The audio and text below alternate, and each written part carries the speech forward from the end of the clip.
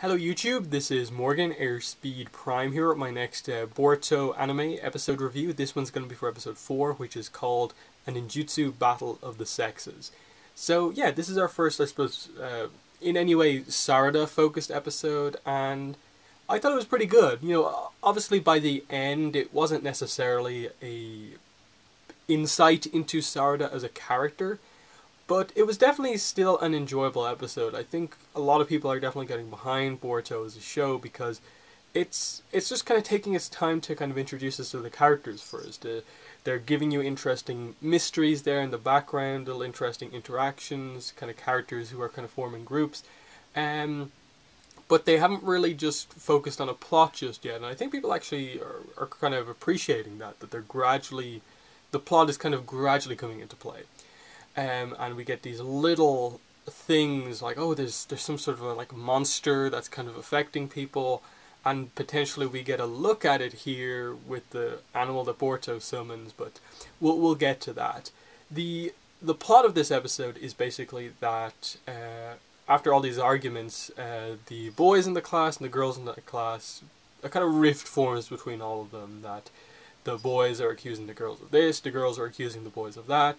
And it's kind of like Boruto as the main guy, Sarada as the main girl, are really kind of clashing heads, and they're about to kind of more or less fight it out there and then. So Shino steps in, and basically because of something that Konohamaru said earlier on, that like, your generation was one of the best because there were so many rivalries that really spurred everyone on. So Shino, to kind of start these rivalries in a way, actually is like, okay, they're arguing with each other, let's actually have a competition, boys versus girls, and they do a kind of capture the flag race between the boys and girls, and that's the kind of key action beat of this episode, as you have, you know, the guys like doing stuff to slow down the girls getting ahead of the guys and kind of slowing things down as well. And you get some fun interactions, Iwabe using his weapon that can do earth style, Chocho showing her expansion jutsu, I think for the first time that we've seen it in this series. You see little things like some of the more side characters, like there's a girl who seems to be obsessed with explosive tags, and kind of Denki gets to unlock some of the electronic locks on the doors, showing that he can use that hacking sort of thing. But in the end, the kind of core of the episode comes down to Boruto. They were just doing summoning jutsu lessons, primarily first with ninja tools, but they got the example also that you can summon animals, and Boruto really wanted to do that. But they obviously had to reveal that you actually have to have a summoning contract with an animal. And over the course of the episode, Boruto doesn't ever seem to sign a contract with any animal. So when he does the thing and actually like uses blood, it's not clear like if he knew what he was summoning at all, just that he used blood and basically, I suppose, opened up the summoning portal somewhere and something came out, which was, it was a snake, but like the way they animated and showed it, it wasn't entirely sure because we never just saw the full like snake on its own. It almost seemed like it could have been like attached to the weird line looking thing that was kind of almost staying in the portal in darkness. So I don't know if like if this is meant to be like, this is the villain of this arc, this is the thing that like affected Metal Lee in the last episode, this is the thing that affected Denki in the first episode, or what, and it just has a connection somehow to Boruto with the Tenseigan potentially thing. Who really knows? But given that we end the episode with Mitsuki making his debut, just showing that he's there, he hasn't actually interacted with anyone yet.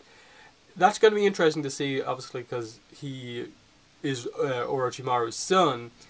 If he has anything to do with the fact that this snake was summoned, or what? Is this just one of Orochimaru's experiments gone awry, and he's making his debut as like a transfer student now, or what? I suppose that's the kind of question here.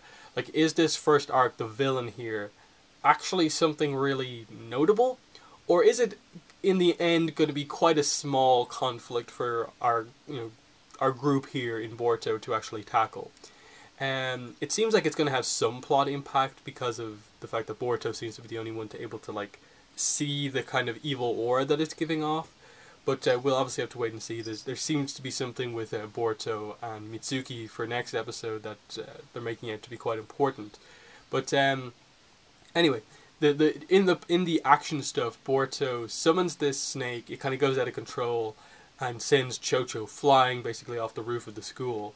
And the key thing that I suppose brings the conflict between the girls and boys to an end is that if Boruto had just left it, the snake would have distracted the girls enough, potentially hurt them enough, that the boys could have easily won and got the flag.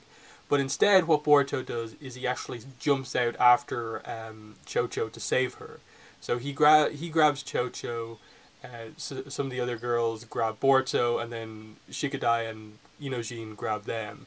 So the boys and girls work together to save Chocho, and in the background, the class rep, whose name is Sumire, I think, though I don't think they've said her name yet, she grabs the flag. So the girls technically win, but they in the end say that, okay, Boruto, because you went out of your way, surprised us, saved Chocho like that, we'll let you away with it for now. This conflict where, like, the winner had to be listened to by the other side.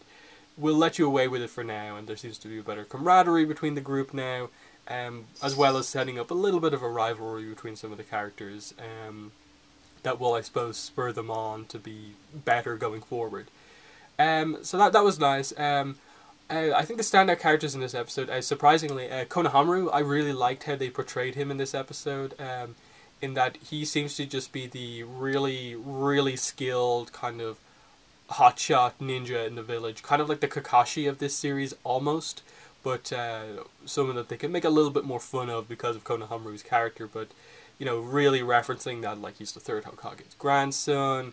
Look at this toad frog he can summon, which is interesting. People were speculating that maybe he would have the monkey like Sarutobi, but he has the toads like Naruto and Jiraiya, which I think fits, and I suppose asks the question, like, if indeed our new trio of Mitsuki, Sarada, and Boruto are going to all have summoning animals, who's going to have what? This episode seemed to make it somewhat apparent that Boruto's going to have a snake, which means that, okay, are you going to go down the road with Sarada of having her get one of the slugs for the healing, or are you going to give her the toads because she's the one who actually looks up to Naruto a lot and kind of wants to be Hokage, and that's the more side that kind of they use the toads to associate with that. And then that would maybe leave, like, surprisingly, Mitsuki for the slugs, or will they introduce a new animal and not kind of have it always be the three animals exactly.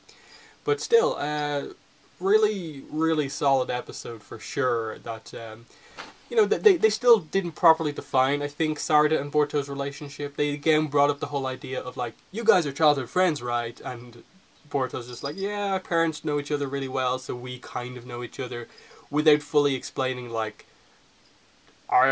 they do know each other, maybe they just have some issues, they tend to just argue with each other, or is it just that they actually don't know each other all that well? There's some questions like that maybe this episode could have gone a little bit more into, just regards to Boruto and Sarada's relationship. But there's tons of time left to still cover that stuff. But yeah, very, very solid episode. And yeah, just going to end the video there. In the comments, let me know what your thoughts were on the episode, as well as my review. But that's been the video for today. Thanks for watching, and bye.